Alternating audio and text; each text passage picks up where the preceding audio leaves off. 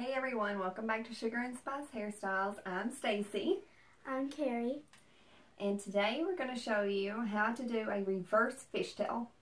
It's a really fun and cute braid, and it's basically like the original fishtail, but it looks a little different in the end. You'll see. Let's get started. So her hair is still a little damp from a shower, but I like the way the fishtail holds if it's pretty damp. So I'm just going to spritz it a little more with some water.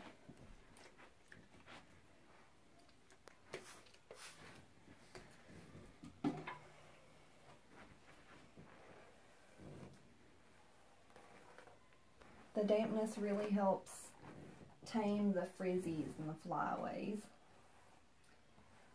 and helps hold them into the braid really well.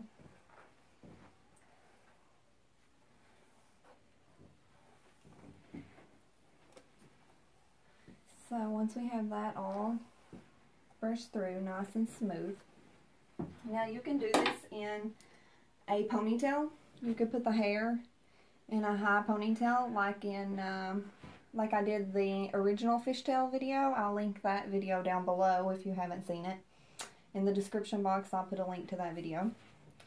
But I'm just going to leave her hair down, pull it back. I like to get it behind her ears, but if you want it more soft, you can leave some hanging over the ears. And then you're just going to divide it in half. So you just have two sections.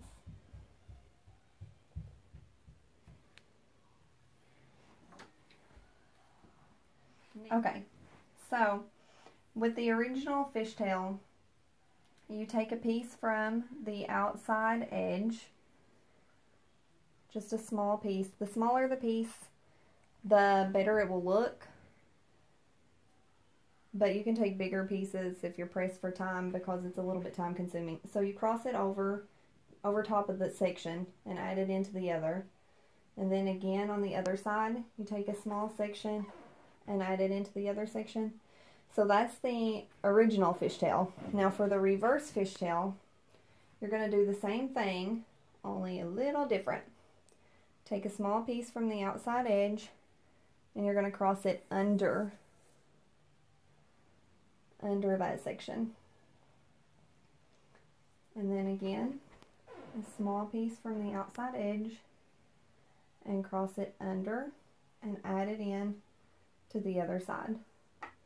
Now you won't be able to tell much about it at first until we get braided down a few stitches.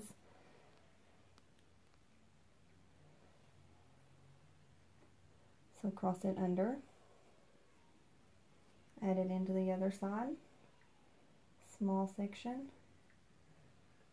cross it under and add it into the other side. See, the braid is forming underneath, but you'll see it start to pop through on the top in just a minute.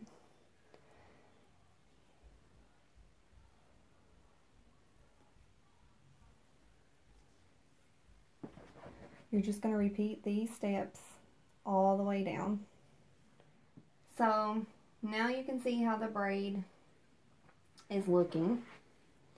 We're getting close to where we're going to stop here. She likes to leave a little length at the end of hers. You can braid it all the way down until you run out of hair, or you can just braid it down as far as you like. But see, we're already getting down to where the strands of hair are getting harder to cross over and keep separate.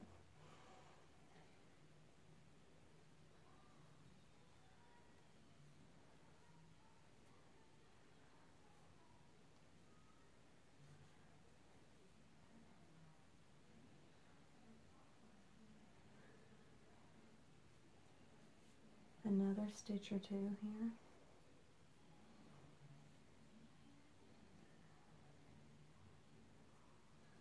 And we're going to go ahead and take a small elastic and secure the ends. and then comb through the ends that are left out so they're smooth. And here you can see the difference between the reverse fishtail and the original fishtail is in the reverse fishtail it looks like the hair is folding out. It's coming through the middle and folding out and around. The original fishtail, the hair, it looks like the hair is coming from the outside and folding inward into the middle of the braid. So that is the difference between the original and the reverse. Now if you like a more softer look, you can just take and tug on these edges, loosen the loops up. This is called pancaking, by the way. And you can just tug anywhere you want to loosen it up.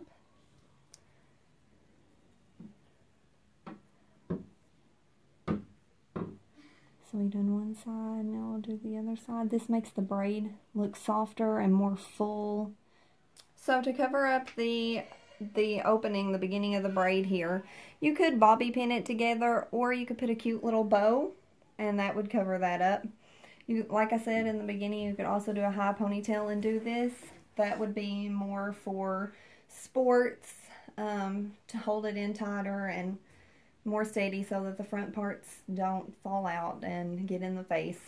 But this is a great hairstyle for school, except it is a little time consuming, so if you're running late you probably don't want to go with this one, but it's really cute and it always gets a lot of compliments. Give them a spin.